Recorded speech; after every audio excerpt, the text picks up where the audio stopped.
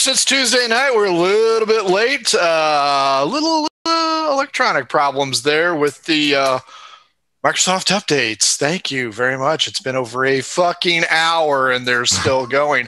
Follow us on Twitch. Follow us on Twitter. Take a look at our YouTube archive if you want to shoot the shit with us in Discord. I'm not sure. We're on a backup machine, so it may be there. It may not be. If you want to buy our crap, which is high quality crap, or better yet, give it as Christmas gifts. It's on there, and I think there's sales coming up this week, so take a look at that. Thanks to our sponsors, Pirate Dog Dice, that makes custom dice, and of course, oddfishgames.com. Oddfishgames.com, maker of Adventure Sense, so that your game stinks, but the surroundings don't. Also, don't forget they're going to do How to RPG with Your Cat, December 6th, 3 p.m. Eastern. Tickets are free, but you do have to sign up. Check our Twitter page for the sign up.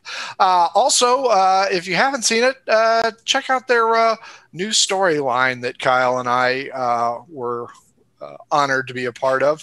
That is on their website as well. Let's get going quick here. David, who are you? Blah, blah, blah. You know the drill. Blah, blah, blah. Hi, I'm David.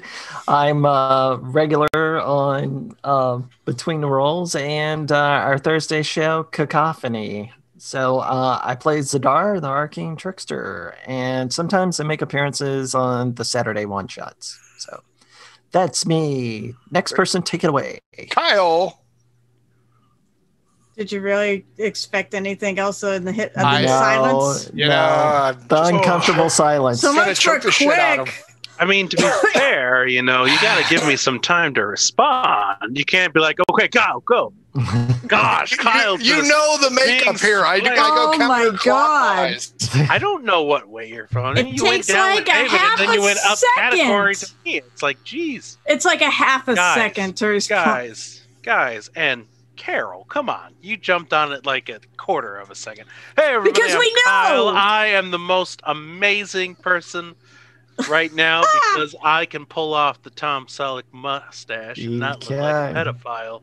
Unlike other people, Carol, come on, where are you pausing so long for? You don't throw it to me, he does. I'm throwing it at you. All right, so hi everyone, I'm Carol. I am a longtime gamer, occasional GM, and commissioned mini painter, and I play the one shots and Taryn on the campaign. There. I should really keep this mustache. It looks good, surprisingly. You need a Halloween Hawaiian shirt. Oh, I've got them in spades. Don't worry. Why aren't you wearing it? You need to start wearing them. Why'd you wear? Oh, okay, fair. Well, I have been out in this garage for an hour. Hawaiian shirt. Whether we were doing a show or not. That in mind, folks. If you've seen the show before, you know how this rolls. We do the recaps of the shows. Quickly tonight, Carol, quickly. And then we go on to our main topic. If you're new to the show, hey, guess what? We do recaps of the shows we did last week, and then we talk about the new topic. Not rocket science. And if you ever want to be on here, or if you want to be on the one-shots, all December long one-shots, MHobo Inc., Twitter, Gmail. Hit us up. We'll get you on there. I know we have two brand new people who are chomping at the bit, ready to be in line there. This Saturday, of course, the end of the campaign. Period. Fuck it. End of story. The campaign dies Saturday night. It's going long. It's going to go long. Maybe one or two. It's not going to go that long because you got to have two people to operate the artifacts. And if you don't have two people, we're gonna get that far. I'm thinking bullshit. First one up, episode 171. 171. That's a lot of freaking shows. Shipwright's Talisman. David, as part of Cacophony on Thursdays, which will not be one shots. Cacophony will continue. David, tell us a little bit about Shipwright's Talisman, please. All right, Shipwright's Talisman. Let's see. Chest bursting mariners, or in the trade district of Cacophony, let's see, ladies of the evening as witnesses. It starts out with we get the heroes get a call to investigate a murder under curious circumstances, but we notice things in the environment aren't quite right. We notice a water line like running throughout most of the city, and that the streets are soaking wet. So after investigating, we get alerted to a body in a blacksmith shop. We check it out. Person died under mysterious circumstances. Our friend Skippy Lee had a mysterious piece of artifact or whatever. Turns out to be a key to something very exciting. And then, we get attacked by unseen entities. Yeah, in the market. So lots of fun. Heavy combat ensued. Come to find out, we're under an alien invasion. So we found a spaceship. So anyway, yes, turns out the artifact was a key to a spelljammer. We investigate the spelljammer. First, we find it. That was an adventure in itself. We find it. There is one other Githyanki on the inside, spellcaster, a flame weaver, I believe, Frank. Is that the term? Correct.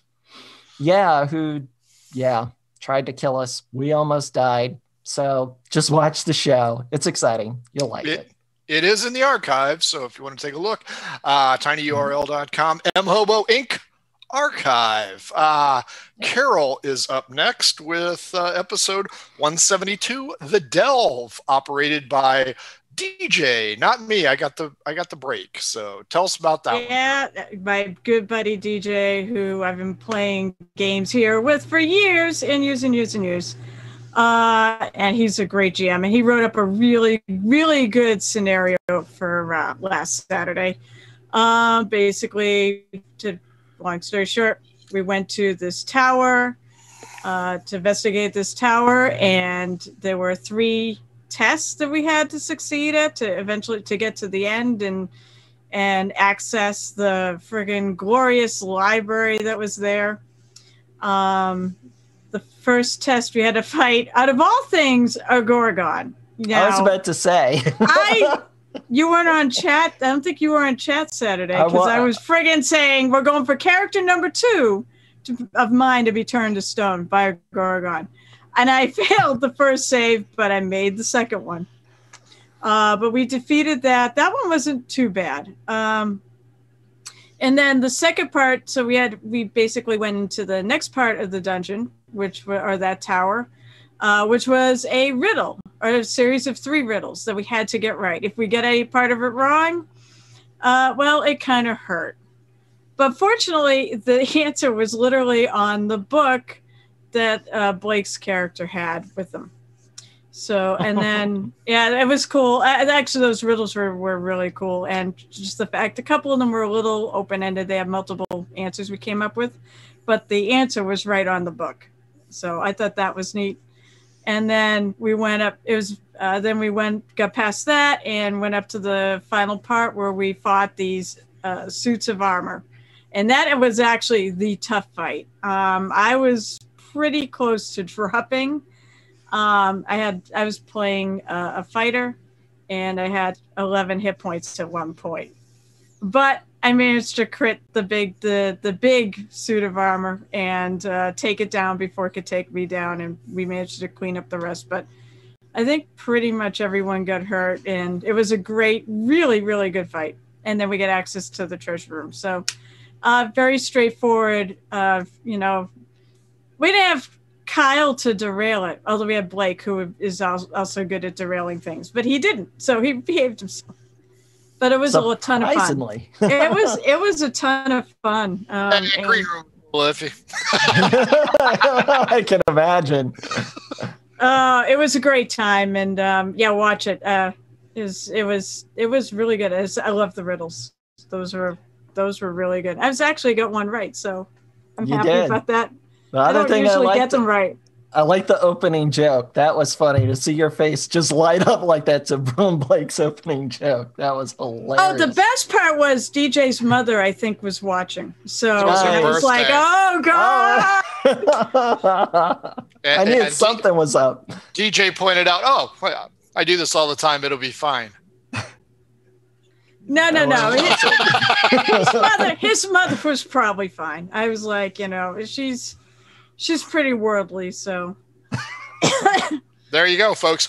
Both Shipwright's Talisman and The Delve are online in the archive. I think one of them is still on Twitch, as a matter of fact. Also, I failed to notice we are in the process of moving everything. Well, I'm sorry, copying everything over to audio only. That way, if you just want to listen to us on the phone, it'll be fine. When you have 172 episodes and 92 of these, it takes a while to go ahead and convert shit. But I am working as feverishly as possible. That is tinyurl.com mhobo inc audio. Currently just the first Between the Rules is up there. Moving quickly tonight, we will go on to the second topic, which Kyle did not get briefed on because we were going to do that in Green Room. Did you want to take this and run with it, or do you want me to do it? Your choice. What we're talking about, what? The second topic, do you want to run it and shoot from the hip, or do you want me to run with what I wrote? He always does.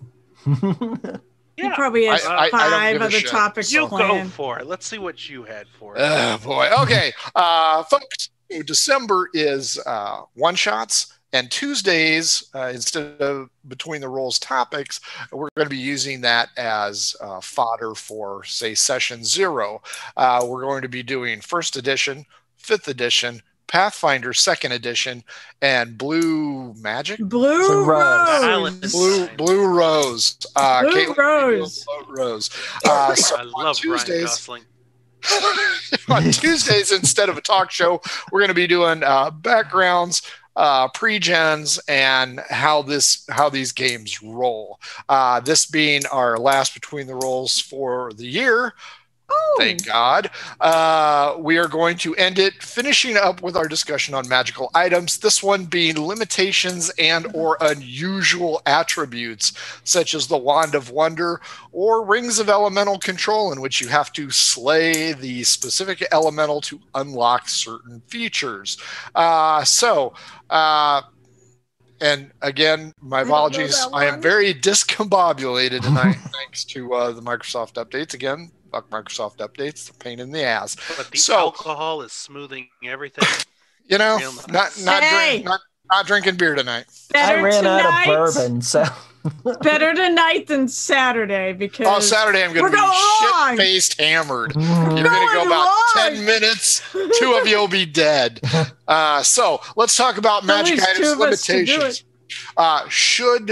Okay, we all know wands have limitations. They have charges and things like that. So do staffs.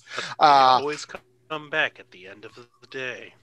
Well, should they or shouldn't they? So let's start the discussion. Kyle, you didn't have a game to report on, and why am I getting such reverb? Yeah, I was just typing in. You have an echo. Yeah, it comes and goes. So I'm not sure where it's coming from. Echo. So, Kyle, what do you think? It's DJ's Carrie's microphone on. DJ's thing has. I think DJ's soundboard has. Affected Not that we're the trying system. to get rid of you, Carrie. I think. Because Frank is echoing. And unlike Saturday, it's not on purpose. Okay, how's that?